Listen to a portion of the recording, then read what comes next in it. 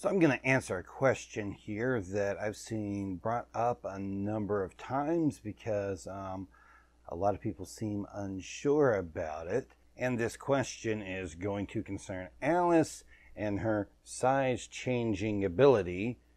And that question is going to be, when does Alice choose her size? Does she do it before or after drawing the cards and seeing those?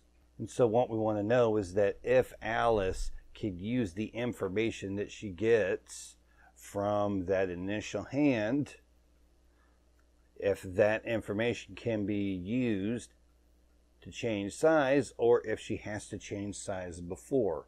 And it's a question I've seen a lot of people argue because it seems to not be as simple an answer. Part of it is I think people are getting confused on some things. Also, we don't do everything in the exact same order that the instruction book tells us to, and I think that's where we're getting a little bit confused as well. Okay, so we'll look at the instruction book from Battle of Legends Volume 1, and we'll also take a look at Alice's character card here. So we'll take a look at Alice's character card here. This first little sentence here is the one that is relevant to us. When you place Alice, choose whether she starts the game big or small. And so when you place Alice, is going to be when you place her on the board like that. Now, what a lot of folks are going to say here is going to be, well, that's just right there at the start of the game. The first thing that you do is you place the character down. So it would be before you draw, right? Well, let's see what this book has to say here. We're going to go to the setup page here. First of all, choose a battlefield and place it on the table. Well, yeah, that's the first thing that we did, was we chose a battlefield and placed it on the table. Each player chooses a hero and takes the corresponding 30 action cards, character cards, hero mini, sidekick tokens, health dials, and any other components for their hero. Alright, I've chosen Alice, and my opponent has chose somebody else. 3, each player sets their hero's starting health and their sidekick's starting health on the matching health dials. Starting health is found on the character cards. Sidekicks without a health dial have only 1 health each. Okay. Each player shuffles their action cards to form a single deck and places it face down, then draws 5 cards from their starting hand. Okay. The younger player places their hero on the 1 space on the battlefield.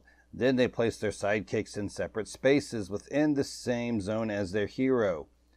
If their hero is in a space that is part of multiple zones, their sidekick may be in any of those zones. If you have to make a decision about your fighters at the beginning of the game, such as Alice's size, make it now.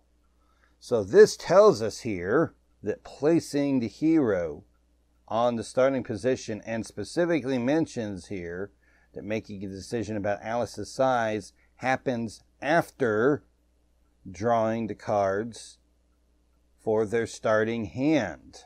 Now, in the instructions here, it says that the younger player places first, and then the older player places on the number 2 spot. In most events that we do, and in most casual play, people will just kind of decide which position each of them are going to take. They are not going to do the older and younger thing. But I don't think that changes the fact that down here, it tells us specifically, especially here on the Battle of Legends Volume 1 instruction book, it tells us specifically where the decision for Alice's size is made. It is made after drawing those 5 cards to start your hand. And once again, I think that that's kind of complicated by the fact that most of the time we tend, especially in online play, we tend to place right away and then draw, but we're actually kind of placing out of order according to the instructions there.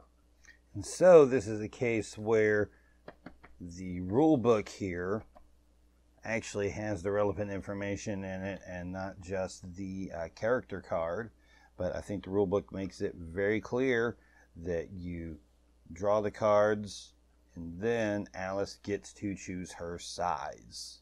All right, so there's our answer for Alice, that yes, you do get to draw and look at your hand and then change size, which means if you're playing in a tournament game that has mulligans, that yes, you can take a look at your hand, decide what you're doing about your hand, if you're going to keep or mulligan, and then decide if you're going to be large or small. So if this was something that was helpful, give it a thumbs up and a like. You can go down into the comments section if you have any other questions or comments to make, or if you think I'm just completely wrong on this. Although based off of the information that we have available to us in these, it seemed to be correct there. And you can also subscribe to my channel so you can take a look at all the videos that I post so you don't miss anything. We'll see you around next time.